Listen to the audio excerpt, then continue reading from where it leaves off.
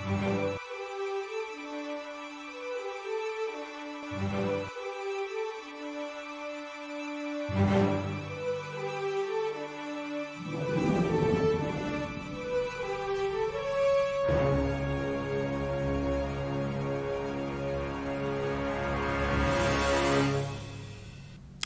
welcome to Bourne Call In. Today is Wednesday, February 17th.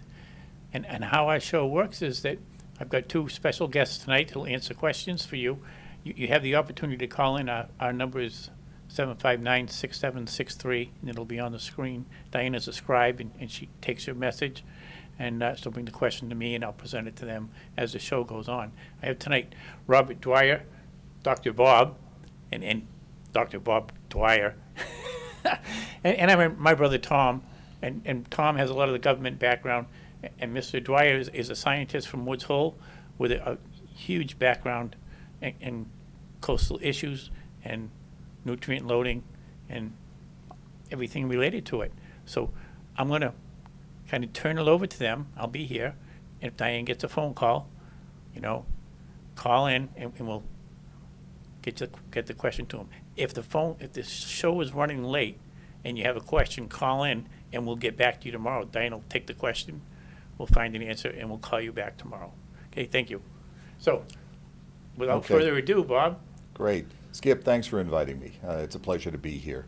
And you invited me because I had made some comments in public about the proposal that's been kind of put forward by the Buzzards Bay Coalition for a relocation of the discharge from the Wareham wastewater treatment plant into the canal at the location that the Academy currently discharges its small 70,000 gallon a day wastewater flow.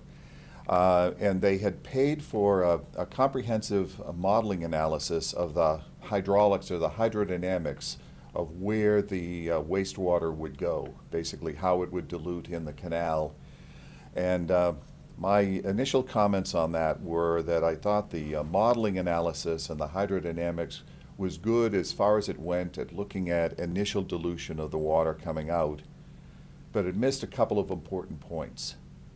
First, it considered nitrogen, which is one of the more problematic pollutants in the effluent, to be inert or conservative. In other words, a molecule of nitrogen put into the wastewater would dilute and then would flow out of the bay and flow over the continental shelf, never to be seen again.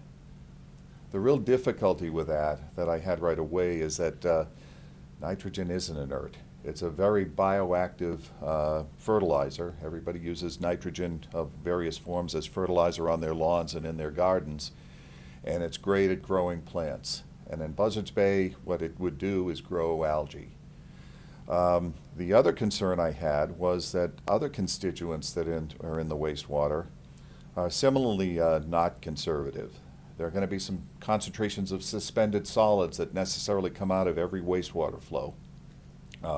Suspended solids at some point aren't suspended. They settle down onto the bottom when the flow slows down, like in all of the side bays off the main channel of the canal.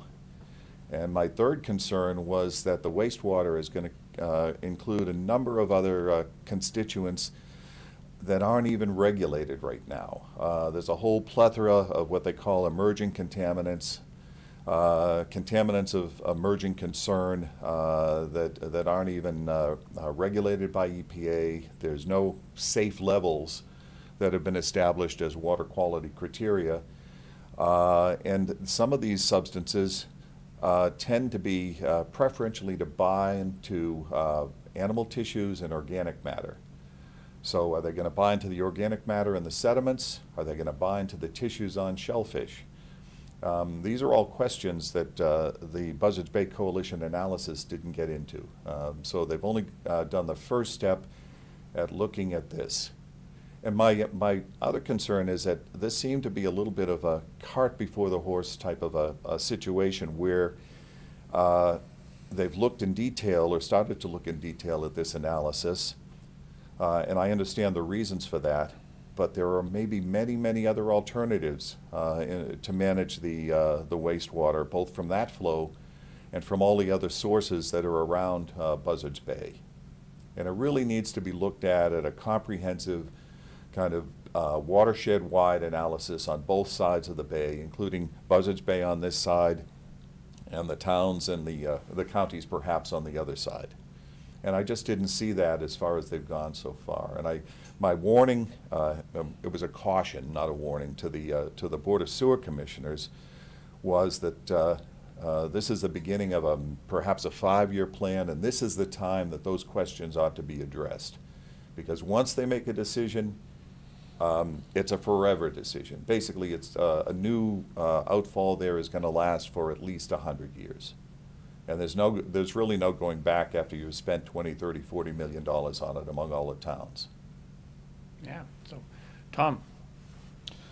Town of Bourne and Town of Wareham took different approaches towards growth, which is the driving factor for sewering and wastewater expansion.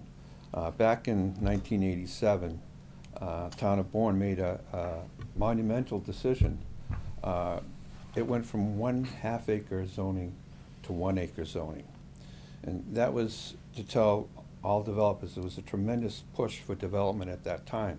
In fact, because Sandwich and Mashpee didn't take that type of action where we doubled the size of our zoning, they became number 1 and number 2 in the next 10 years of development. Their population just skyrocketed. But we took the approach that we did not want to develop and grow into 40 or 50,000 population as a community. And so that kept our growth down. So we didn't have the type of growth other communities experienced. Wareham, they have 18 mobile home parks.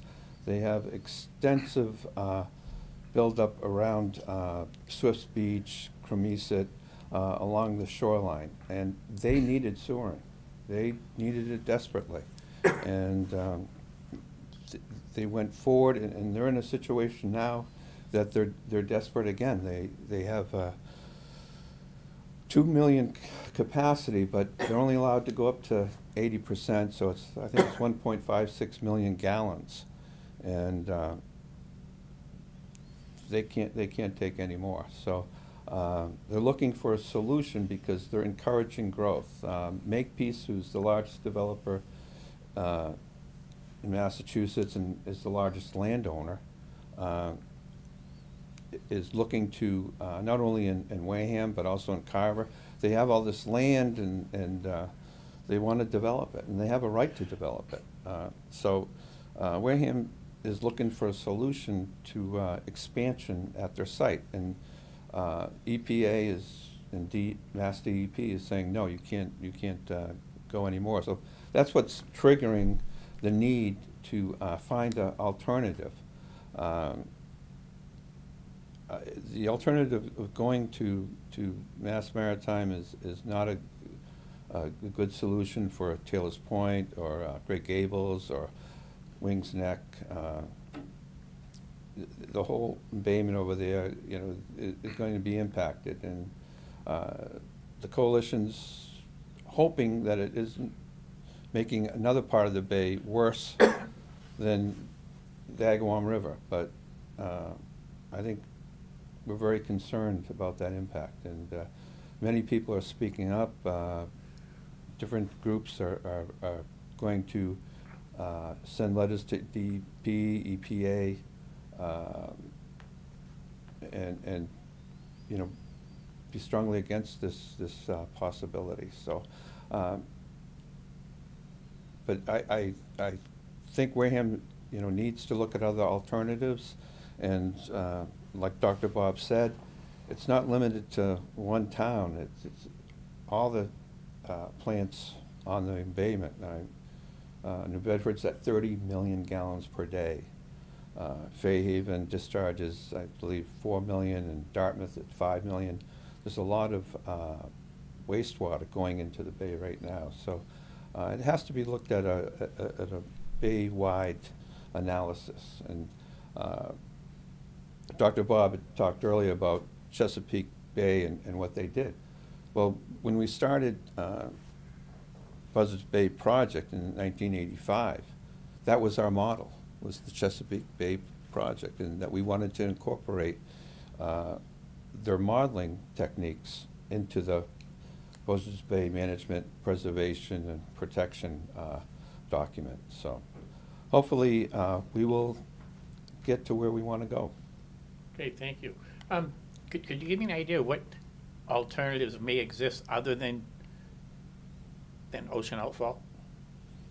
Well, there are a number, and I don't pretend to be a wastewater treatment expert, I understand. but there are groundwater infiltration possibilities.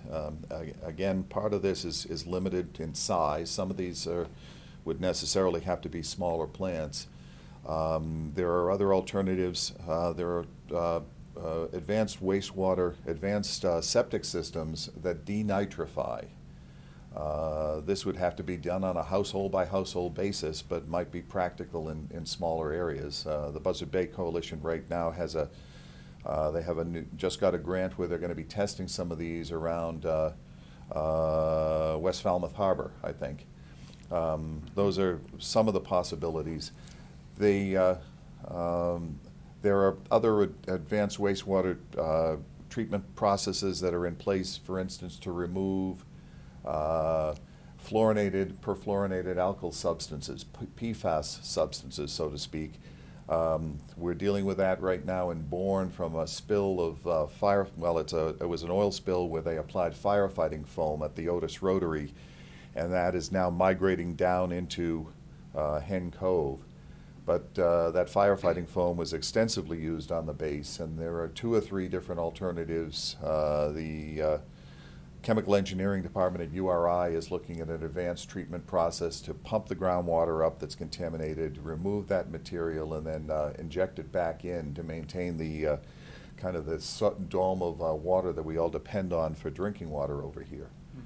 Mm-hmm. Again, right now, my real concern is this may be a viable alternative against a number of other alternatives, but none of those alternatives have been looked at yet. And I think it behooves the town, and the town is going to be the receiving water for this outfall if this goes forward, to ask the regulatory authorities to investigate this further. This could be Mass DEP, it could be the US EPA, but these are questions that can't go unanswered.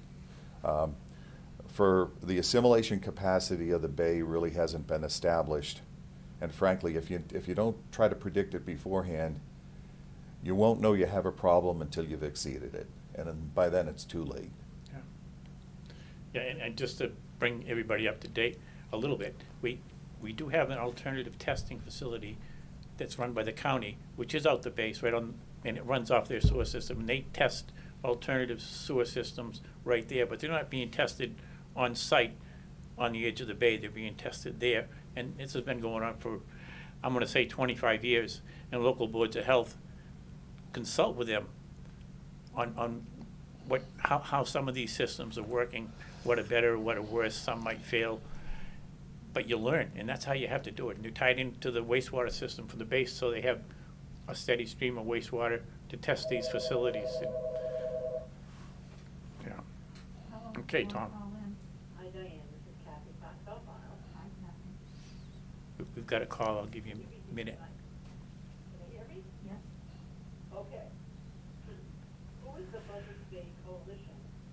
They can hang this over us, and do people know of their disastrous?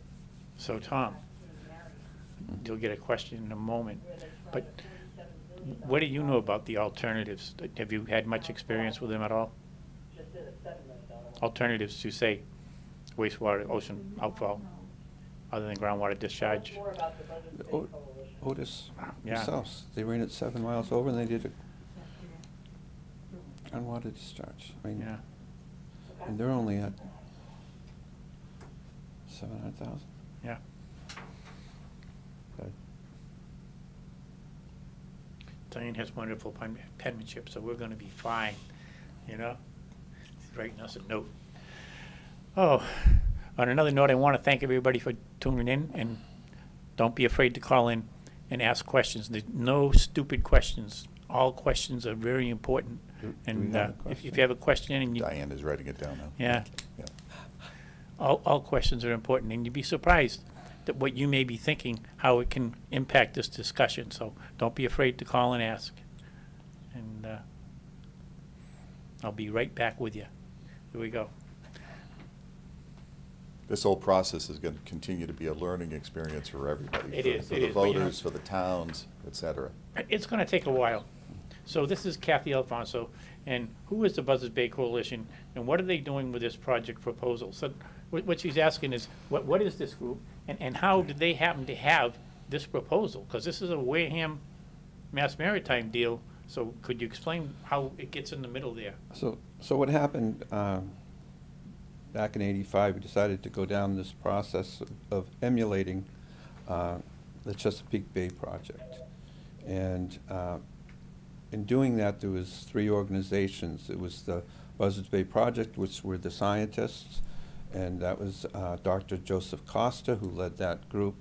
There was Mimi McConnell, who was the Buzzards Bay Coalition, and then there was Ted Pratt from the cities and towns leading the BBAC, which was the Buzzards Bay Advisory Group. And the coalition is the citizen activists. They are supposed to seek public support for the governmental entities that wanted to make the changes in their communities. And the Buzzards Bay Project, the scientists gave the models and the suggested bylaws and change in regulations to, say, stormwater management, to the DPW departments, how we should change, instead of directly throwing oil, gas, and fecal coliform right into the waters because it was the cheapest way to do it, that we should probably use catch basins and treat the stormwater prior to going in the bay. So anyway, the coalition has grown. They are a large nonprofit. They're located in New Bedford, and they recently purchased the bathhouses over in Onset, which is part of Wareham. And they put $5.3 million from their donors to redo this project. So when they made that presentation the other night, sitting on regulatory boards and Cape Cod Commission and Bourne Planning Board, when you introduce yourself and you make a presentation, you tell your relationships to all parties, just full disclosure. And Buzzards Bay Project chose not to do that, saying that they just signed a 99-year lease and that the landlord, and they have a financial relationship ongoing with the town of Wareham. So this is really, this is the town of Wareham leading this charge, with the front man being the Buzzards Bay Coalition. As I said before, they're in a difficult situation because they want growth. They want to increase their tax base. They look at this as an opportunity, just like we did. The town of Wareham does, right? Yeah. Okay. Yeah, town of Wareham looks at this as a money-making opportunity. We took trash. We decided we'd be a regional disposal trash facility, and we take trash from the region. Wareham would like to be a regional facility for sewage. They were always a secondary plant up until the last time that they had to upgrade, and it's every 5 years you have to get a new permit. And what EPA DEP said was you had to go from secondary treatment to tertiary treatment. So, and they did that, and the town of Bourne paid their 18% towards that as well. And the town sends 100,000 gallons a day to the plant? We contracted 200,000 back in 1991, but we never actually used that much. We were about 140,000 gallons per day flow. And this comes from Buzzards Bay primarily and heads in that primarily direction. Hideaway, Main Street, Buzzards Bay, and then contracts around. So it's really 3 separate contracts, but entirely it's Buzzards Bay. And so when we wanted, so anyway, the coalition is been putting this forward for 4 or 5 years, but they're doing it on behalf of the town of Wareham. The town of Wareham, just like us, looking for revenue. I mean, it's simple as that. And they have this facility that, you know, the feds in the states paid. We had the same opportunity in 1973, and we chose not to build the facility. So, you know, how we go forward, we are partners, and we're the minor partner. You know, Wareham's, you know, at 84, and we're like 16 or 17. So it's something that we're going to pay for no matter what decision is made here. Bourne Sewer Commissioners and Wareham Sewer Commissioners, it's a simple decision in the sense that it's always less expensive to throw the, whether it's sewage, you know, wastewater, tertiary treated, or your stormwater, throw it into the bay. Hopefully it'll go away and not bother you again. But, you know, that's not the best way of handling that. And they know it, we know it, but it costs money.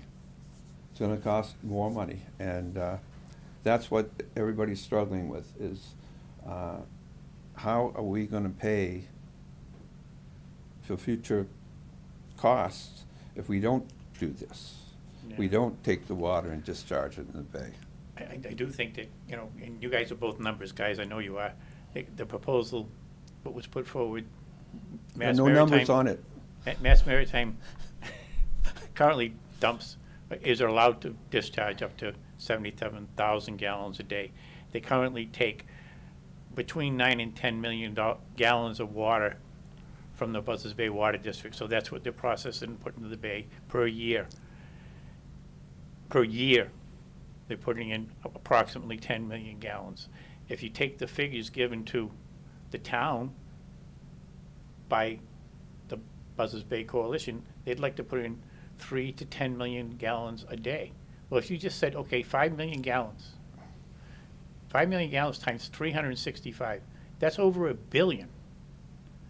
Then they're going to take 95% of the nutrients out of it. So what is 5% of over 1 billion? It's coming down to about 91 million. So you're going from a daily disposal of 77,000 and a yearly of 8 million. You're going to increase it to approximately 91 million. That's a big jump from 10 million to 91 million. That's 9 times. That's a huge increase. How much do you feel there'd be any impact from that? In fact, the flow is going to increase tremendously, and it's going to be primarily fresh water. So it'll be much more concentrated too with soaps and bleaches. Well, it'll have the whole suite of pharmaceuticals and household care products and PFAS, which is in absolutely everything from dental floss to dryer sheets. They're going to, that material will all be there. Some of it will be treated, taken out by activated carbon, et cetera, at the plant. Maybe some of it won't. We don't know what that treatment efficiency is going to be. I must say that you know, the Buzzards Bay Coalition has done a good job, and they've identified that there is a problem in the Agawam River. Okay, this is a big plant discharging into a little freshwater stream, and as the plant got bigger, the stream basically got overloaded, and cumulative problems have shown up over and over again, and the Buzzards Bay Coalition have done a great job at recognizing that. And going from secondary treatment, which only basically kills bacteria, and it converts ammonia and other BOD, biological oxygen demand. It consumes what can be consumed, so it doesn't decrease oxygen immediately.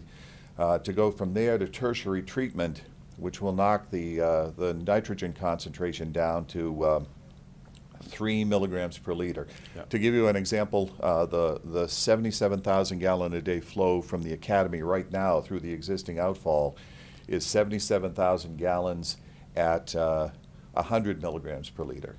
And I won't do the math out, but the new flow could be up to 3 million gallons at 3 milligrams per liter. In total, they're going to be removing a lot of nitrogen, including a lot of it that's going into septic systems and old cesspools that are around the new areas they're talking about around unsewered parts around Buttermilk Bay and other parts of Wareham, etc. But again, that's a big flow going into a very a concentrated area. And what doesn't get dispersed by the high flow in the canal is going to end up in the side areas, and it's going to accumulate. That's my fear. The other thing that they didn't talk about was that we were, required to, the last permit, to upgrade to tertiary. And I don't see how MMA, when they re-permit, that they're not going to be required to go to tertiary treatment. So the treatment that we're talking about at the Mass Military, which is negligible, you're talking 77,000, they're going to be taken care of by Mass DEP and EPA anyway. And I think it's going to be a huge impact for the other 3 facilities as well when, that when they go to re-permit, they're going to be looking at upgrades, which will have far more impact because they put in far more fluent. I mean, it's 30, it's almost 39 million gallons per day down the other end of the bay that's being discharged. That's significant. That's It is. significant. Tom, my understanding is that the Academy is going to abandon their wastewater plant or make it a preliminary plant and then send the wastewater over to Wareham to be treated, and then it comes back to the big outfall. That's their desire, but the plant has to process it. We're talking almost 10 years in the future, and that permit's only good for 5 years. So just like, if Bourne and Wareham knew that they were going to say no more discharge increase of the Agawam River, they would have walked away from the secondary treatment and went to groundwater disposal instead of spending the money on tertiary treatment. I mean, so a lot of this is done by the regulatory agencies. They set the pace for the cities and towns as to, what they're going to be required Amen. to do. I do have a question, but I don't believe you're going to be able to answer it. The man named Paul is called. He'd like to know the size of the pipe on the outflow now and what it would increase to handle the larger flow. And actually, right now, there's 2 outfalls at Mass Maritime. There's 2 permitted outfalls. One is for the swimming pool, which is 10,000 gallons, and they change that maybe a couple of times a year. I believe that's the number. I could be wrong. It might be 20,000, and they do it a couple of times a year or more. But that's a separate outfall, and they have to report that in with everything else. And then, of course, they have the outfall for their existing plant, which would handle the, let's say, 10 million gallons right now is what it's handling. I think, and this is just think, I've seen that pipe once. I think it was around 3 foot in diameter, but it doesn't mean it's 3 feet coming out in one shot. That's the diameter of the pipe I believe I've seen, and I could be way off. Do you have any ideas? Typically, on a discharge like that, the EPA or the state will require it to discharge at a velocity of 3 meters per second, 10 feet per second. So you need that in order to get, you've seen the kinds of turbulence that you get. You need that to mix it in. And that, I think for instance, the thermal outfalls for the Sandwich power plant in the bottom are 3 meters per second. And that's a typical design criteria that EPA has. So you have to have it so you don't have any buildup of growth that would block the pipe. Well, exactly. Yeah. Okay. So that's going to be a fairly substantial pipe. Yeah. I'm going to have to wrap it up, guys. I really appreciate you coming in. Thank you for all your input, both of you. It's been a big help. And I do want to say that our next show, which will be in 2 weeks, we're going to try to do it on the machine gun range out the base. So not that we're trying to get away from this, but we can only do certain